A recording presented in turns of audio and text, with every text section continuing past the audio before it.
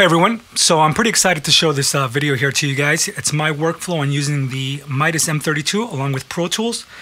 Now I'm going to get started right away, and then I'm going to go through the details on how I have everything going. And if I have left anything out, or if you have any questions, feel free to contact me. Leave a comment in the section below.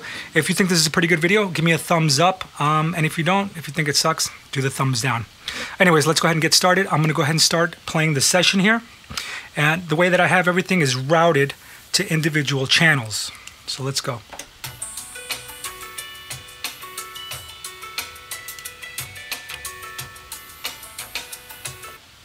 So you can see I got my kick here on channel 1, snare on channel 2.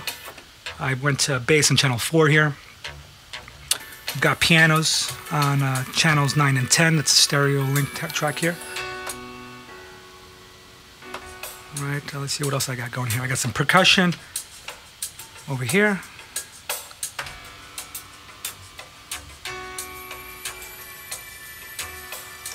I got some effects over here.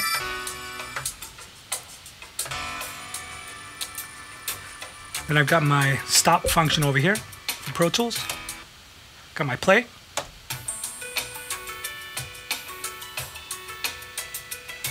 I've got my scrub here.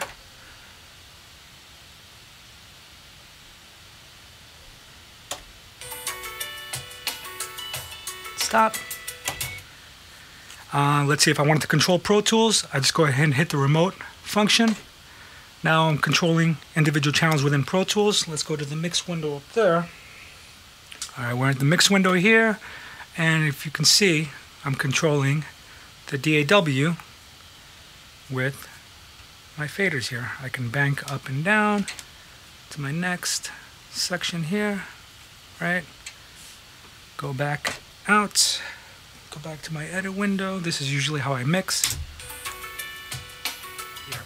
Now, I picked this little tip up from Pensado, Dave Pensado here. Basically, he has all his tracks routed out into a submaster group, and then from the submaster group onto a print track, which is, my print track is right here. So the interesting part about this is that I actually have my print track on the Midas console here on channels 31, 32. So every single channel out of my Midas from Pro Tools is going back into channels 31, 32 after my submaster here. So I can actually add effects to my master track and then to my print track. I'm going to go ahead and print right here. All right, so let's go ahead and bring my, actually, it's going to print right into here.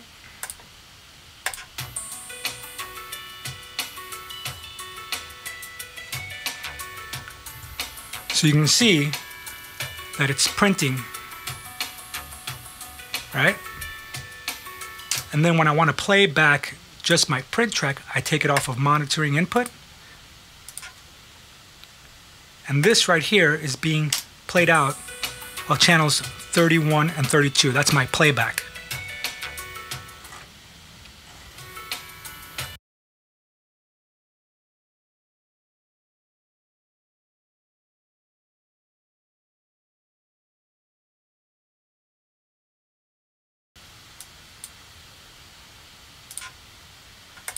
And I'm going to go ahead and mess with the EQ. I think the light's a little too bright there. But for instance, we can turn on EQ here, right? And use our processing from the Midas board as well too, if you wanted to, you know?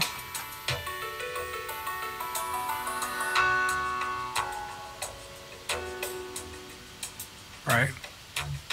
We can use all our dynamics within the channels. We can use our master dynamics from the master channel being printed on to Pro Tools. The nice thing about it is that before it goes to my print track, I have it running through a limiter. So it's never going to overload my master track. I can push it as hard as I want, but it's not going to clip.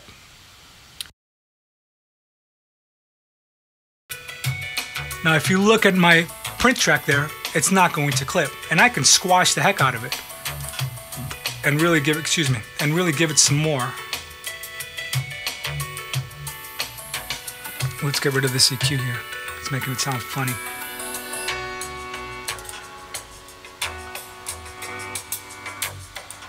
Now obviously it sounds like crap, but you get the idea here. It's not going to overload my track. I've got a limiter on it.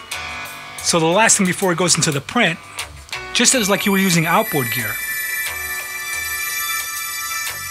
I've got my 2-track version, which goes out to the client or to the mastering house or to the printing house, ready for print.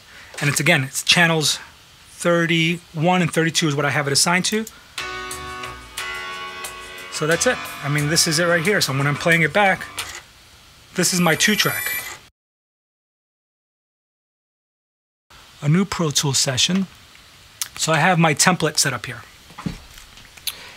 And so the way that I have my template set up is I've got just regular mono channels, right? Oops. Okay. So my first bank, 1 through 16, is regular. So anything coming out of Pro Tools 1 through 16, I can just route through here. What I did with the DCAs now, if you can see in the DCAs, I've got 17, 18, 19, 20, 21, 22, 23, 24, 25, 26, 27, 28, 29, 30.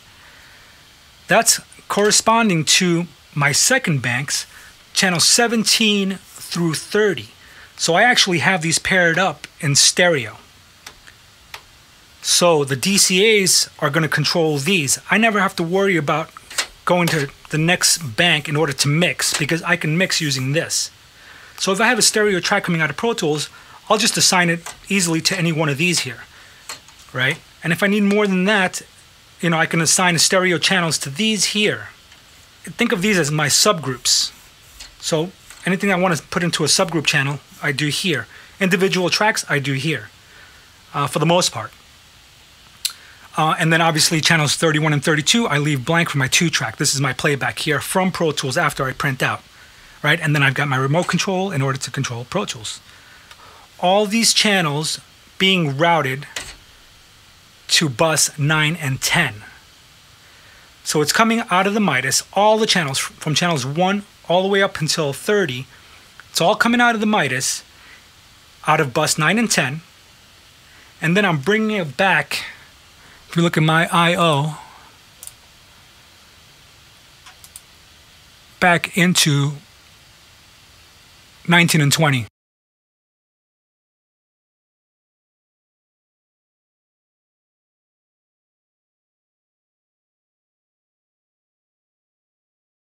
So my subgroup is coming out of 19 and 20, and then it's being routed back into my print track.